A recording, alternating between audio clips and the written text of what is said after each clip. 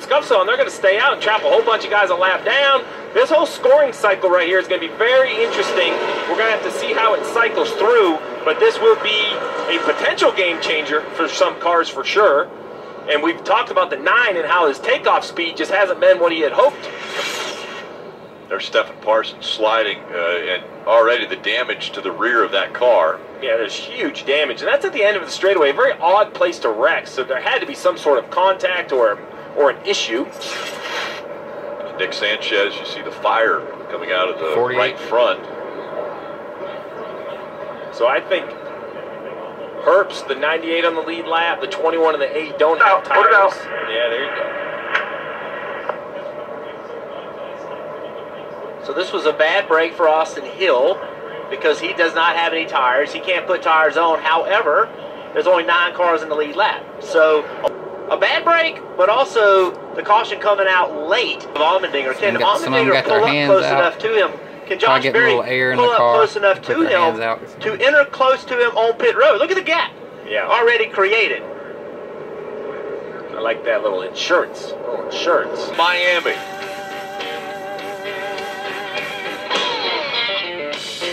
Leader on pit road, looking for those fresh tires.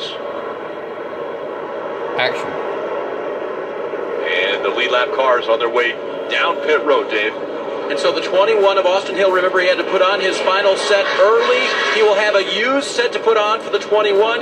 They will be cooler. They will be air pressured to the desire of the crew chief. Meanwhile, Ty Gibbs, he has 4 fresh Goodyear tires that he'll be able to put on his Toyota to get him to the end and maybe a race win, Marty. Dave, you may have seen the nose of Josh Berry's car coming down pit road. They have some damage where they hit debris on the racetrack. We mentioned they don't have a fresh set of tires. The left sides have 18 laps. The right sides have 23 laps. Noah Gregson had a massive advantage coming down pit road. Easily wins the race off pit road to the car. Just way too free. They went down 1 round on the track bar.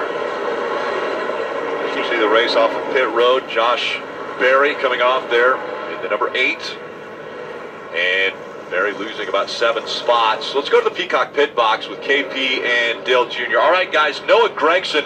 No to Luke. And that was Luke Lambert. That would have been Ryan Newman. That would have been I'm sick of getting beat down there. They have been prepared for this moment. Let's see if they made the right calls. Without the flip, he was in the championship 4 without even winning a race. What could this win do for AJ Allmendinger? Who came in here? I just got to get some points on that 7. I just don't want to have to go to Martinsville. Speed smart. Copy. All right, there you go, Steve. Allmendinger is his teammate, Daniel Hemrick. I don't believe, even if Daniel Hemrick gets a huge run on the start, that he's going to make it 3 wide. He's going to give AJ Allmendinger a little bit of freedom. Don't get me wrong. Hemrick's not giving any spots up. But I don't think that he's going to be putting AJ in a bad spot right here. Well, and let's just, the 54, don't count him out. He could care less about everybody. He's going to go wherever there's asphalt without a car on it, middle, top, get a run. And the other thing is, 5 to go. This isn't a green-white checker. You know, this is 7.5 miles. Doesn't seem very far at a racetrack where you lose chunks of grip every corner. So you're going to have to figure out a way. Trevor Bayne, with all the wave arounds, is only 6 rows back, 5 rows back. So that 18 car is going to be fired off quick. There's 20 cars that waved around. Here we go. 5-lap shootout to the finish. And again, a championship 4 spot on the line. Noah Gregson back in the gas quickly. A great launch.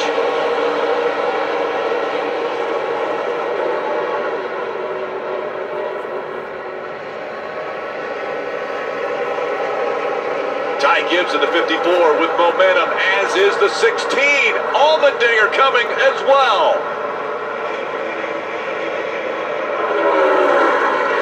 Gregson run away from these 2. Allmendinger on the bottom of the racetrack making up ground.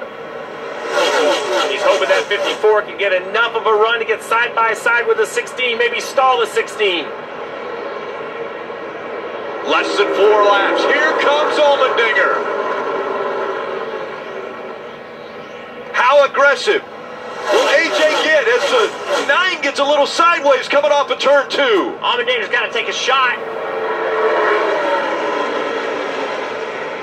Noah with too much entry speed for Allmendinger to do anything with it.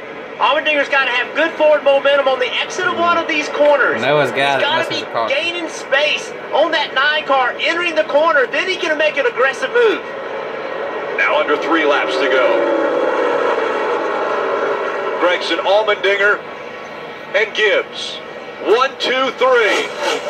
Allmendinger, he Trevor Bain back there in 4th. He made it interesting for about a half a lap.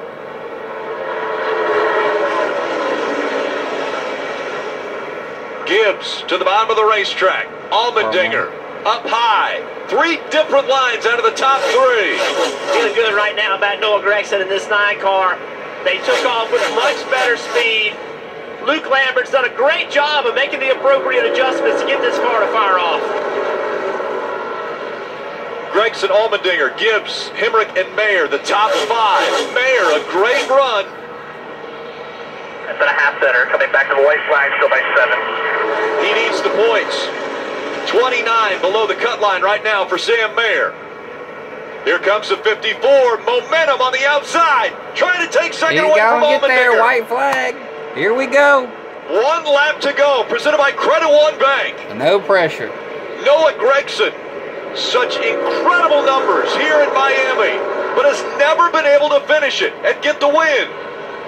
Now, Gregson with a half a second lead, and sitting in front of him, a championship 4 spot. Gregson heading to the Cup Series in 2023, wants to go out in style and win a championship. A win here in Miami is going to give him a shot with the championship 4. Gregson wins. Run for a championship. Good job, dude. Yeah. Yeah.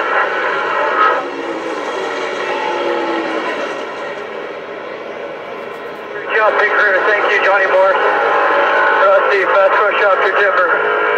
Black Ram. You make me want to wash my That is the 8th win already for Noah Gregson in 2022. And maybe the most important one up to this point. He now has a guaranteed spot in the championship 4 and will race for a championship.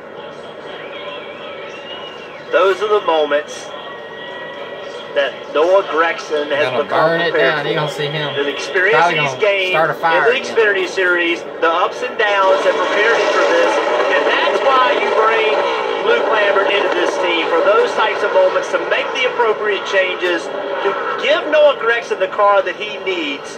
That's a great pairing right there, those two working together. Make sure you breathe, homie. Make sure you breathe. Noah Gregson has gotten a little bit excited after winning races. And now he heads back by the front stretch here at Homestead Miami Speedway, acknowledging the fans. This team has climbed the fence. They have celebrated in style all year long.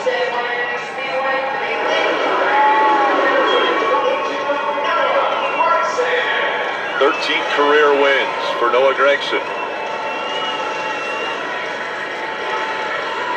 And what a restart Gregson had to win this race.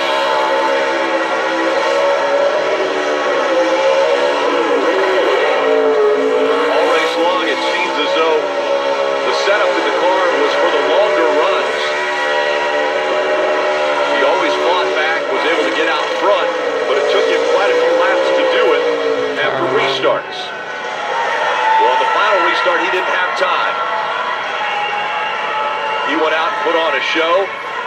Noah Gregson led 127 laps today, and the most important one, he gets his first Miami Xfinity Series win.